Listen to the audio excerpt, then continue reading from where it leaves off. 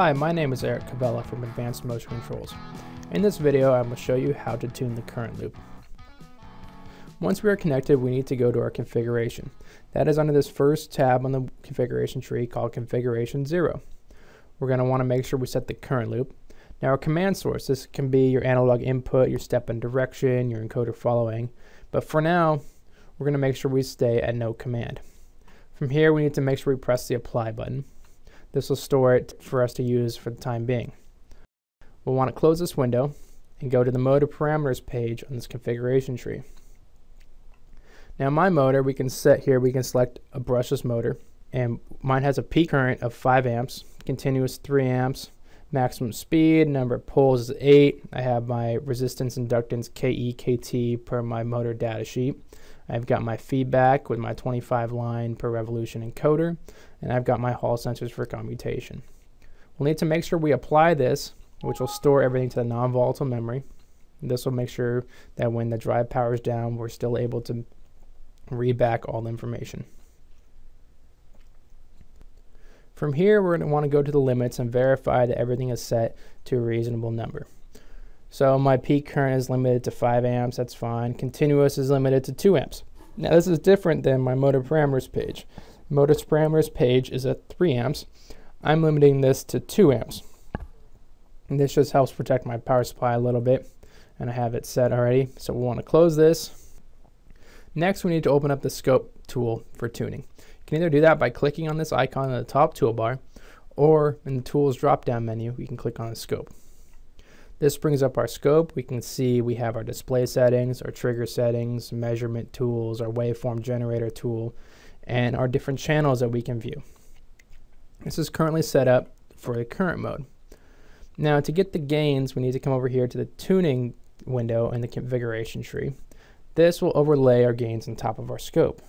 To get around that, we're going to either want to right click on this tab and press new vertical tab group, or we can go to the window drop down and select new vertical tab group as well. This will bring them up side by side, and we can change the size of this one so we can actually see both of them at the same time. Now we can see here our gains are at 0, and as I mentioned earlier, we input the resistance, inductance, KE, KT values on the motor data page. Now a calculate button uses all those to theoretically calculate the gains required for this motor. So if we press that, we can see it add some gains up here. And we'll see how good this actually did.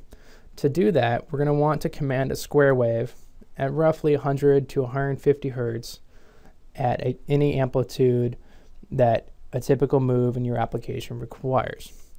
In my case, I'm going to select a square wave into the current loop at 125 hertz, and I'm going to use 1 amp.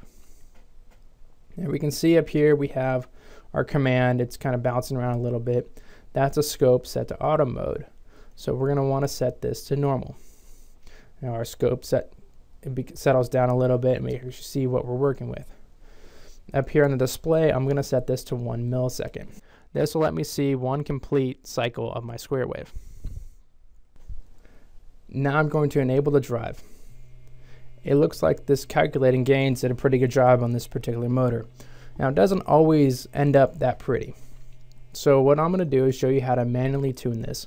In case you don't know your resistance values, or you don't know your inductance, or it just isn't calculating it properly, you need a different response. So what we're going to do is bring up the KP value. We can slowly start seeing the yellow line, which is our response, and about halfway up we have a nice knee here. Now I'm going to start bringing up our KI and make sure we can get rid of that. And we have a pretty good tune right there. I'm going to increase this KP to shorten up my rise time. And I would call that a pretty good tune, but it'll work just fine. So as you can see, we can tune a couple different ways.